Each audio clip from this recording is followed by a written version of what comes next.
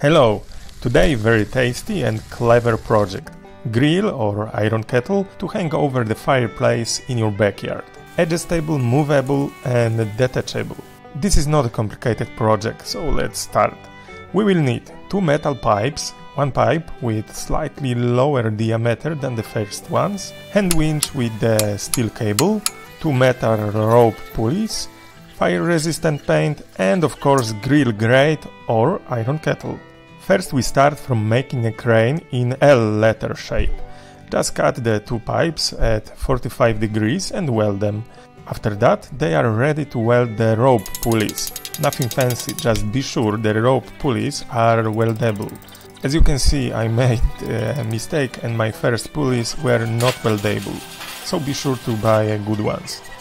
After welding pulleys, it's time to drill the mounting holes for the winch and weld the reinforcement.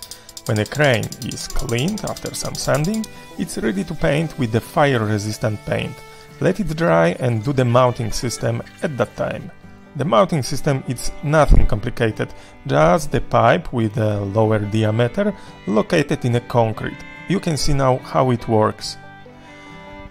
And in fact that's the end. As I said, fast, easy project but very enjoyable. It will allow you to make tasty sausages, barbecues or soups and stews in your backyard. So, I think that's the end. Enjoy your grill and till the next time.